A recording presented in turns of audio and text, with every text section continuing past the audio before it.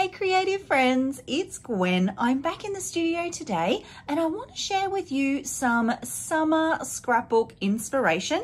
I have been organizing a lot of my layouts of late. I happen to have all of these pulled out of the albums, so I want to share them with you. I have broken them down by manufacturer and I want to start with Maggie Holmes because I have done a lot of stash busting of her collections throughout 2022 and yeah, made a lot of pages that were summer themed. So I'm going to share those first, starting with this one. This collection is the Sunny Days collection and I happened to overbuy this line and I had so much of it hanging around. So it's always good to stash bust a little bit, isn't it? Going with a cut file from Cut to You. This one is a title design. Love those. And I think I want to say actually that some of these pieces were not from that collection, like maybe this XOXO and the Sweet, but I know all the papers were. How cute are those little girls swimming in the pool? So that's that one. I have this one, which is a grid design in that same collection. I went with just the plain pattern paper background. This is actually one sheet of pattern paper, even though it does look like it's been framed. That was actually the design of that paper. And I just added my stitching as I normally do, but along the line of the print there. So yeah, grid design, always a classic. Really tried to use up some of the bigger pieces in this collection. So this layout actually started with this title piece and then I just built it out around that. Grid designs are great. I really like those as just like a go-to design for a layout. And here's another one. This one I did get brave though, and I've added a little bit of mixed media, just some paint splatters. That would be Distress Oxide ink because that's pretty much all I use for mixed media these days. Yeah, in a sort of similar grid style, I wanted to use up these frames. So that was sort of the starting point for this one. Where there are YouTube tutorial videos for these layouts, I will share links to them below. Not all of them will have tutorials, but a lot of them do. So same collection again from Maggie Holmes. I adore these bows. I'm all about them bows and I love them. I love how big they are. The collection also had, or there was a different collection that had, I want to say black and white ones, and I used them up in no time and then couldn't find any more. But I do have a couple more of these in my stash. Just use the cut file as a layering piece here. Again, they're all from Cut to You and they're always linked below. So that's that one. I love too that this is just kind of an everyday shot. We were on Fraser Island at the time and we're actually just walking back. There's a restroom, public restroom, and we were just walking back and that's the view on the way to and from the restroom. It's so pretty. So I snapped a quick pic of my daughter. And then this one as well. So another holiday, summer, vacation style scrapbook layout.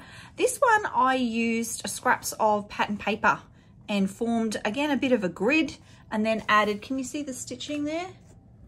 That's a really good way to use up pattern papers if you've only got a little bit here and there. You can just punch these out. These are 2 by 2 inches, lots of layers of the vellum, puffy stickers, lots of little bits and pieces. So that's all the Maggie Holmes. This little stash is mixed collection. So this one here is from Kaiser Craft, an Aussie brand. And I really wanted this one to feel light and bright and breezy. I do love this cut file. This one I actually made specifically for this photo. That is the benefit of having your own cut file store. You can make a cut file to suit whatever you want. Yeah, I just love this too. I love that it's sort of fairly simple. This is a bit of a go-to technique, which you will see a little bit throughout this video, where I've used a stencil. Usually it is a sun ray stencil, and then added stitching along the lines of the stencil. I like that it kind of makes it neat, more defined and more structured, because that's how I like my mixed media, nice and neat. I love these little clouds as well. They are from an Aussie store. There is a lady here in Australia who hand makes these. Aren't they super cute? Really, really cute. So yep, that's that one. This one is actually a Pebbles collection, Pebbles ink. And I just used the cut file to guide this one. The cut file is this large piece. It's a banner piece with like banners hanging down. And then the whole top section is a floral. So I've just cut it out as large as I could to fit my page, popped on my landscape photo, and then added all the embellishments. Really, really pretty. I like to, it's a bit different. I don't normally cover up the photo this much, but there wasn't really much, well, there wasn't anything in the background, so I thought, why not? I do like the cute little sunglasses too. It's nice to create with collections that are like within your theme, like to match the theme. It just makes scrapbooking a lot easier. I do know that there is some mixed elements on this one as well. Like this isn't original Maggie Holmes bow. I know that this is from Pebbles, but I don't know that it's from this particular collection. The hearts too, I want to say they are Bow Bunny. I just checked. No, they're Bella Boulevard, but they're puffy hearts. Very cute. And this one is a flare by Scrap and Happy Studio. So actually, and there's some old, this is really old crepe paper in the top there. So I must have been really stash diving for this one. Next up is this one. This one was created for the scrap room, and it was using one of their flavors of the month kits. I actually designed cut files for them that they use exclusively for their members, and this was one of those cut files. And I did grab a couple of kits, and I thought, you know what, why not make a couple of layouts with them. So this is the one that I did, which is on YouTube. I like too that it's a summer layout, but it's got quite a dark background. It's probably not in your traditional summer sort of themed supplies. Like it is a little bit, there's florals and there is yellow, but yeah, I feel like for me, summer layouts generally don't have dark backgrounds like this one. So I like that it's a bit different. Next up, we have this one from Echo Park. I really loved the colors in this collection. It was, I think, a baby collection. It was sort of sold as a baby collection, but I just love the colors. I loved the cute icons, and I thought, you know what? We can scrapbook summer with a baby collection, no problem. This next one is from Simple Stories, and you can see that I have gone ahead and used a large cut file and not backed it. I really wanted the white on white look for this one. And then I've just gone ahead and added my embellishment clusters. I have worked with a visual triangle just to keep it nice and simple and balanced. And of course, as always, I've kind of gone with the flow of the cut file. I've let that dictate the design for the page. In hindsight, I think this one would have been even better had I been brave and added a bit of mixed media under here, just to kind of give it a bit of a more grounding. It does kind of float for me a little bit. So if I had my time again, I probably would have added a little bit of mixed media underneath there. I actually made this page when I was on holidays. I was away and I took some pre-cut cut files and a bunch of supplies and actually made them on the dining room table of our apartment while we were away. Next up is this one created fairly recently, and you can tell because I've actually been brave and I've added some mixed media in there. It was part of a challenge, and I just really love the colors in this. I know it doesn't sort of say summer, but to me the colors and the florals and of course the picture scream summer. So I'm loving that.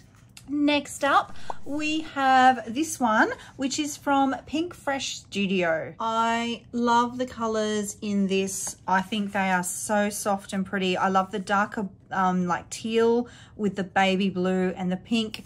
Love it. And I love this photo too. It's one of my favorite photos of my daughter and I. Beautiful big rainbow to anchor it all. And yeah, a really pretty page.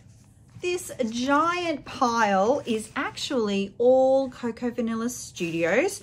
I love their supplies. I use them so much. And of course now there's a bunch of summer layouts that I want to share. Okay, so this one's first. I love this one. I love the colors in this collection. I want to say it's called Sun Kissed, and it's just happy, right? How happy is that? This cut file is actually a design that was made for Traveler's Notebooks. See how it's quite rectangular, but they make great titles. So I have used quite a few of those designs for the Traveler's Notebooks on my 12 by 12 layouts. I love these cute little photos. We were just out exploring one day. Next up we have this one. I think this one's from Daydream, and it was just all about sunshine and happiness. My little daughter the photo taken quite some time ago. Really love the circle elements and how that's sort of a grid design but with circles. That was really a fun way to use up some of the paper strips that I had left over. This one is using an older collection from Coco called Endless Summer. So if you have any of that in your stash, this could be a good one to scrap lift. And the cut file is Lazy Summer Days, so cut out nice and large. I like that you only have to back these middle summer letters, so it doesn't take very long. And then I've created some sun rays with some paper scraps. I think this is actually a cut file too, I'm pretty sure. It was a background cut file, so you can just cut that out. Normally you would use the bits that are cut out, like these lines, you would use that as the cut file, but I've used the inside parts. So that's that one. More from the Sun Kiss collection. This collection is full of super bright, happy colors, and I've gone all in with a lovely sun ray, like a sunburst, and then summer vibes as my title. I really love this photo too. See how there's no one in it except for my daughter and my husband? Yeah, I love that. Really like the little palm trees too. Just really add to the feel of the layout. Like it feels very summery, doesn't it, this one? More Sun Kissed. This one, I did the sort of similar thing with the sun rays, but I've used a smaller stencil, and you can see here that I've actually contained it. Because the stencil didn't run all the way across the edge of the page, it stopped here. I actually decided to create a frame and use that as part of the design for the page. So you'll see I've got like the frame, this frame here is on purpose, and then my photo framed here. And then a lovely big title, lots of embellishments. I love these buttons. I love the puffy stickers, super puffy. And that was taken on that same trip to Fraser Island. Next up is this layout. It's got a big background design with some fun clouds and a rainbow. I think this is the Happiness collection. And I don't do this a lot, but I did journal just a little bit on the front of this one using, I've got an old-fashioned typewriter. So it's actually proper typewriter. It's an old Ovoletti that my husband bought me many years ago, and I love it, but I don't use it nearly enough. Often I'll journal on the back, but I think this was just pretty generic. I'm very aware that I share so much online, so I try not to share too much personal stuff on the front. I journal on the back, but for this one, obviously, I did add a little bit. I really like the florals in this line too. Really nice to add for any kind of summer photo. Next up is this layout. I have actually only just created this one. It's using the current cut of the month design, and it's called Good Things Ahead. And I've done that same or similar technique with the sunburst. I didn't frame it this time. I've just made sure when I was adding my stitching that I added the stitching so that it was sort of staggered, that they weren't all coming out at the same point. They were kind of coming out at different points. And instead of adding it, normally I would add it along the line of each sun ray, but I was in a bit of a hurry, and I thought if I add just one in the center of each sun ray, I have to do less stitching. And that worked. I actually really like that. I like the extra lines that it creates. It's a nice way to have it in a background, a nice addition for a background. This next share is with Endless Summer. So it's a few years old now. I don't mind this sticker. I've just added that to cover up the registration on my car. I was super inspired for this page to make a bit of like a sky and ground. I just wanted to extend the photo here. So you'll see that's why that's sort of sitting there. And then we've got 3/4 worth of the sky. I really love the clouds in this line. They were super cute, super fun to work with. And then just added my clusters. So some florals, some circular icons. I didn't want it to look very blocky. I wanted to go with the loops in the clouds, the circle feel that those clouds have. So I've mirrored that with the florals and the die cut elements. I like too this like combination of lots of alphas to make the title. That was really fun. Next up we have Good Time Summer Fine. This one's using the collection Daydream, and I really wanted to go with soft muted tones.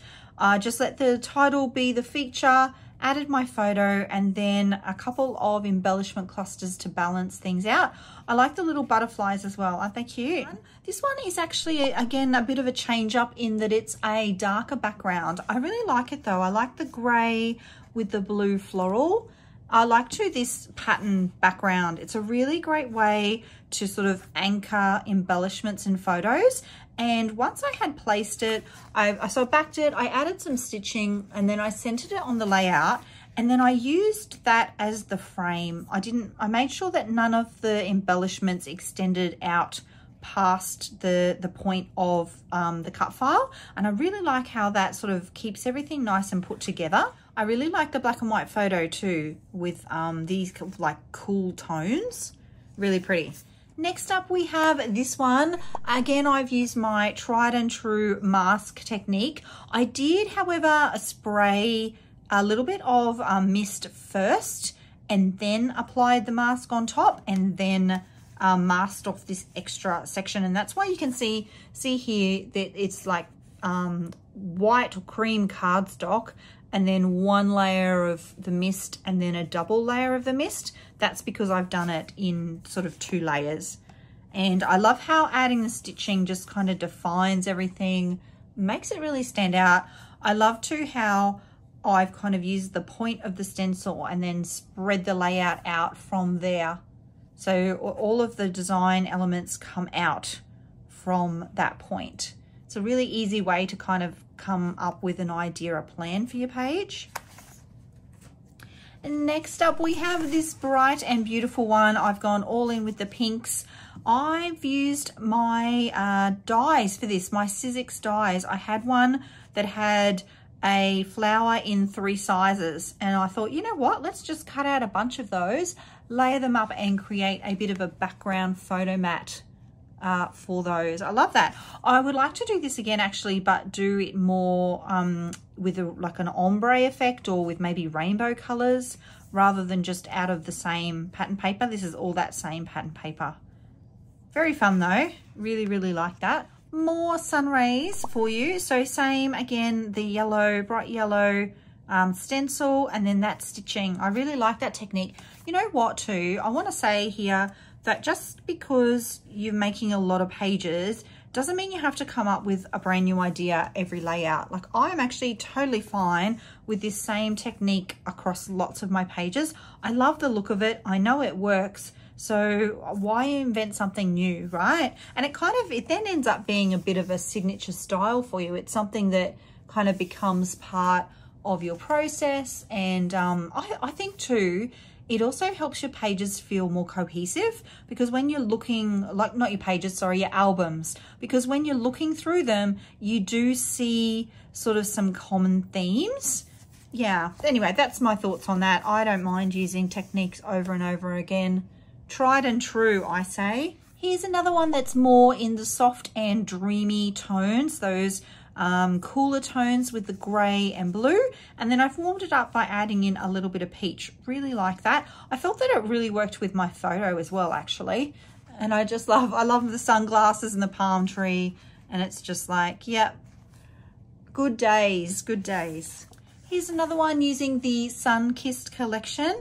And again, my sunburst. So there's definitely a theme here.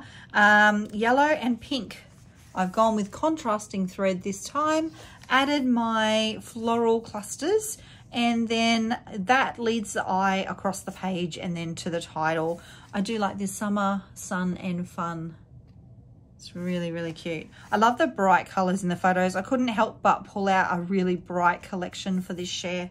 Next up, I'm going with something a little more muted. I recall when I made this page, it was using really old stash and I didn't have any pattern paper. So I thought, you know what, let's make my own background. This is a cut file, and then I've added watercolors in sort of a bit of a blue and green theme. and then added my embellishments on top. Another idea using Endless Summer Collection, I have used a green sunburst for this one and then added some pink mixed media over the top. I must have been feeling very brave this day. More of those cute clouds too from Charm Creations, a sweet little floral, and then a title, cut file title. So this one's a pretty simple page that you could put together pretty quickly, especially once you've cut out and backed your title, added your photo, and then you can just have your 3 points of embellishment clusters to make up the design. Another share from Endless Summer, and I've used a similar but different cut file for this one with the clouds and the sunshines. Really loving the soft summery tones. This ombre paper is divine. And then just, yeah, really simple title at the bottom, and then filled it up with the cut file, added my landscape photo, and then my embellishment clusters. How cute is this bow? It's like a paper bow. That one's a die cut, you know, like one you run through the Sizzix machine. Yeah, super cute. Next up, we have this share using Happiness. This one was a challenge in that I had to use a fussy cut out sheet. You know those sheets that you get with the fussy cut icons? So it started with these sort of 2 paper strips and then these elements here that were fussy cut tags. And I just thought, you know what, let's cut out a bunch of banner pieces, layer them up in my background and just create some lovely layers. And that's what we've ended up with. I really like this one. I think it's a good way to use cut files and not have to back them. And you can just cut them all out of the one pattern paper, and then you've got a bunch of pieces that you can layer up this way and then add your photo to. Next up, we're doing the rainbow thing again. How pretty is this though? I really love the little raindrops in the background and then the rainbow. And then I've anchored all of my embellishments along the bottom of the rainbow there. I like too the pastel tones, really pretty, hey. I have a couple more to share. This one is Endless Summer again, and I have gone with some really cute kites for this one. This background paper did inspire the page, and I thought, you know what, let's make a giant sky, add some really pretty kites to it, some butterflies, and yeah, call it done. This one came together pretty quickly as well. I do love the flow. I love the flow of this page too. Really fun. I have documented this photo again. I do that sometimes. I document the same photo more than once because I love them so much, and I do just get a lot of joy out of the making. For me, it is about documenting, but it's also about just making pretty things. So I wanted to pull out the beautiful, soft, warm greens and orange from the sunset. And I feel like the papers for this one really match the photos super well. I fussy cut out a bunch of florals, added a big title, One Big Adventure. And then how fun is this? So see that? They're puffy stickers. So it makes it One Big Adventure with you. And then I've added stitching over the top of them. I just love that. It kind of makes them look even more puffy because the stitching, sort of the way that the stitching sits into the alphas. Really loving the green too in the background, which is a bit different. So I think it just because it really ties everything together really beautifully. And that's the thing, isn't it? You can make any color work in the right situation, yeah? And then one more, lucky last. So here's the last one. I've gone with a lovely landscape photo, which I have trimmed a little bit. It is not quite 4 inches. And I feel like that makes it feel longer, which is really nice because you got the lines of the beach there in the background. Cut file is called Fun Plus Sun. Really love just how it's got sort of like a balanced feel to it. Pretty simple to put together too, adding in my visual triangle. And then that's come together really fast. So there you have it, 35 ideas for scrapbooking summer. Now, if you have a bunch of Christmas photos that you need to document, I have a video for that as well, 30 ideas for documenting Christmas. I will leave that in a link for you right here, and I'll see you all in the next video. Until then, bye.